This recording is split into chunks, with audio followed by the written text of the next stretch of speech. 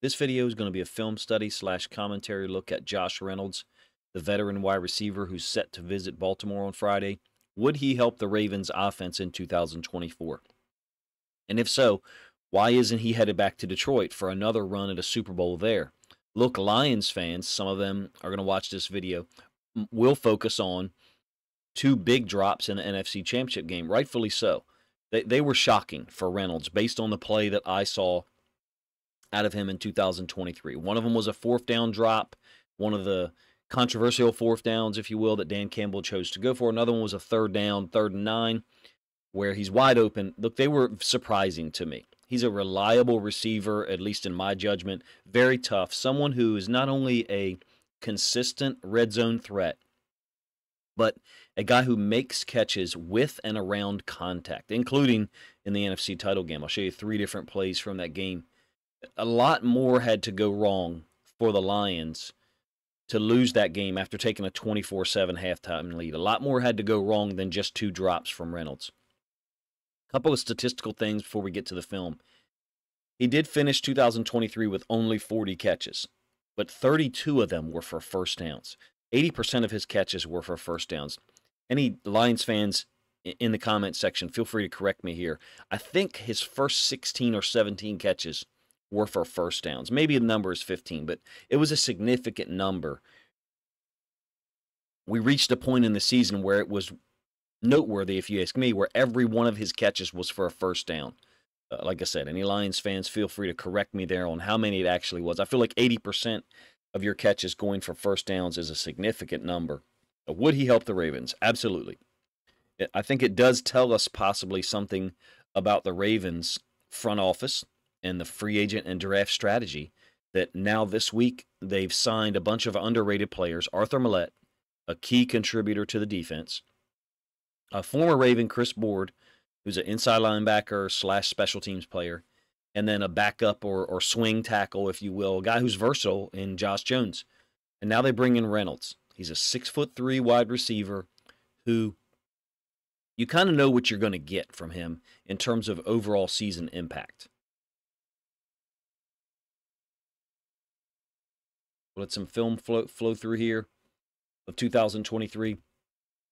He's not a real big deep threat from just a run by people standpoint. If he was to be in the combine, he's not. I don't think he's running any super impressive 40 time, but he's very precise with his routes.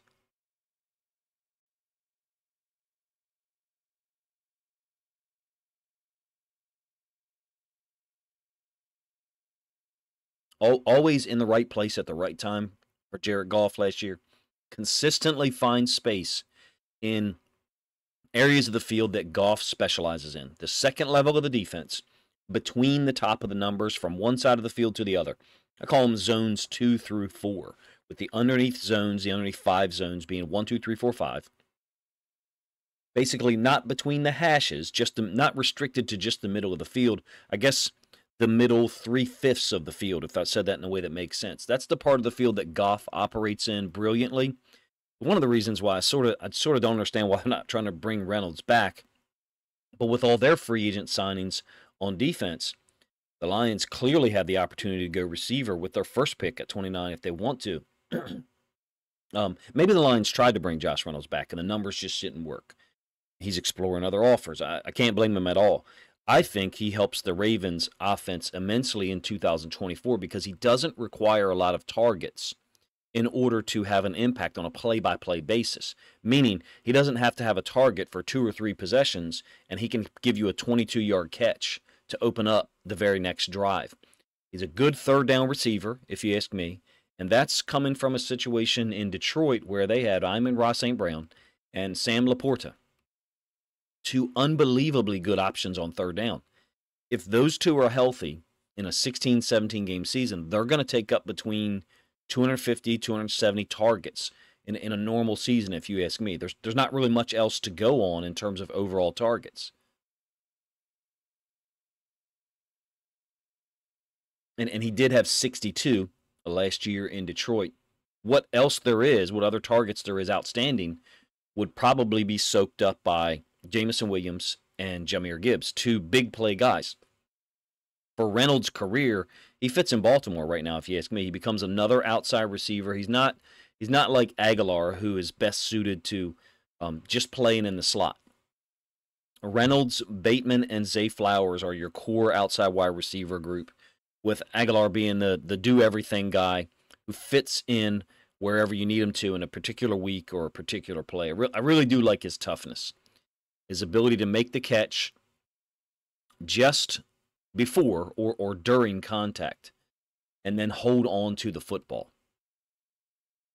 Big third down catch here to close the game out against the Saints.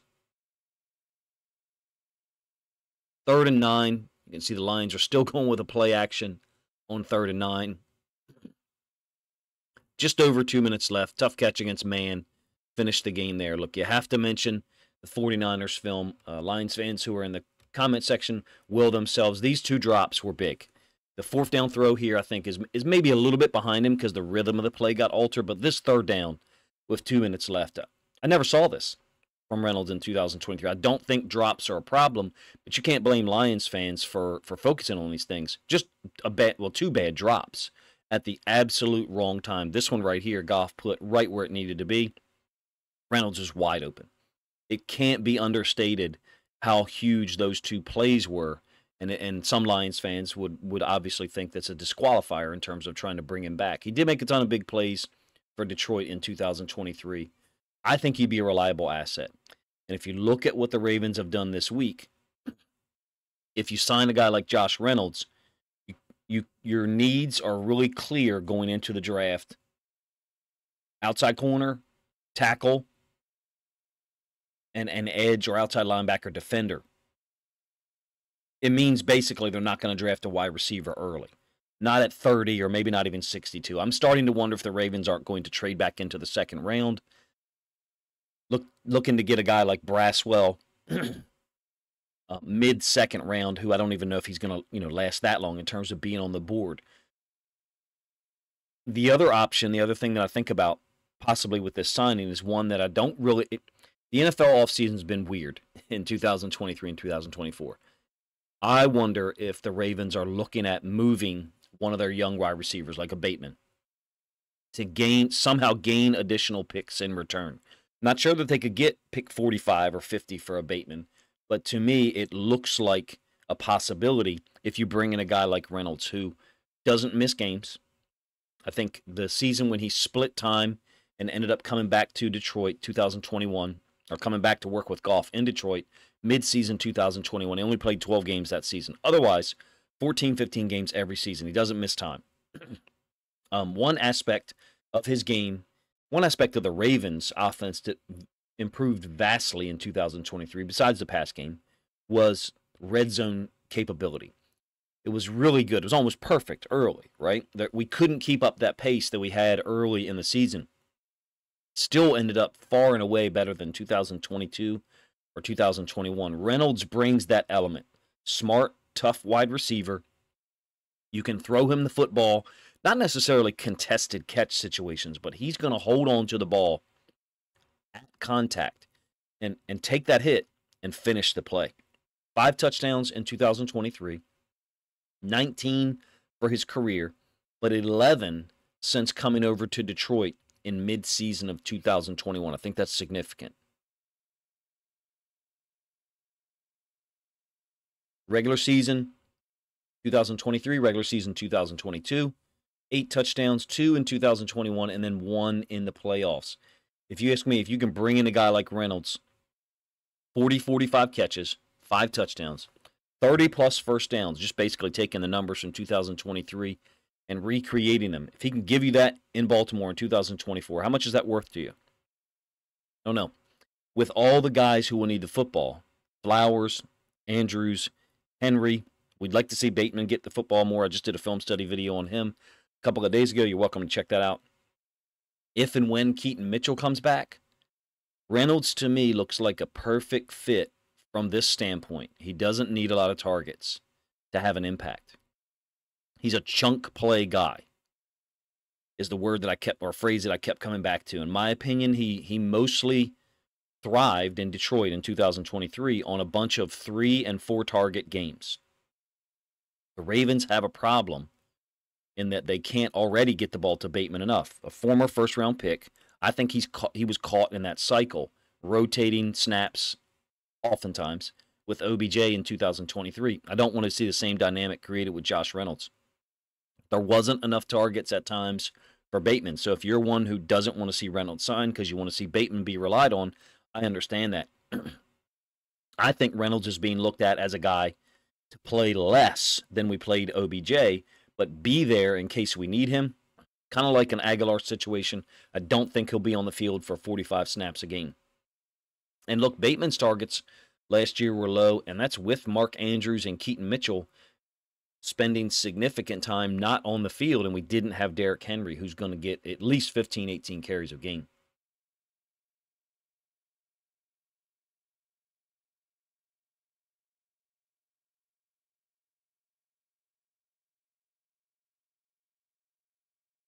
In the case of Andrews, he'll be back to play full-time. Mitchell, we don't know when he's returning. If the Ravens sign Reynolds, how does that impact Bateman? I'm not sure. I would not advocate for moving Bateman. Apparently this week, Wednesday, Thursday, there was in Houston, Texas, there was some kind of mention about them looking to trade for Bateman. I'm not sure that I see that as realistic. I don't know what the Ravens what their motivation would be there, or what they'd be able to gain in return, because the Texans have traded away their first-round pick. I don't think the Ravens could garner a first-round pick for Bateman. The front office obviously has to target O-line in the draft. It's a deep class there.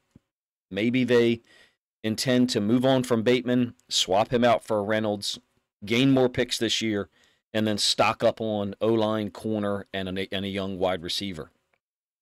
I'm not saying that that's what I think is going to occur. Reynolds is a very experienced and reliable receiver. He's only 29. You could theoretically use him for another 2 years, regardless of what the overall plan is. And I don't think it's to move on from Bateman. I would accept and welcome a signing of Reynolds. He's a 6'3" wide receiver. Great ability to make 16, 18-yard catches. Look, he averaged 15 yards per catch in 2023. I forgot to mention that earlier.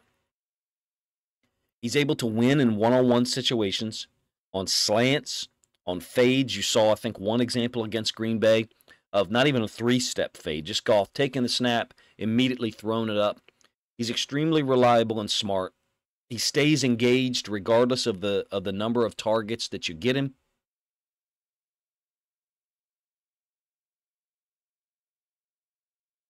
Also, some film exists of him being a really good blocker out on the perimeter and on pin pull concepts, which Todd Monken uses oftentimes, especially to the boundary. I think it's a smart signing.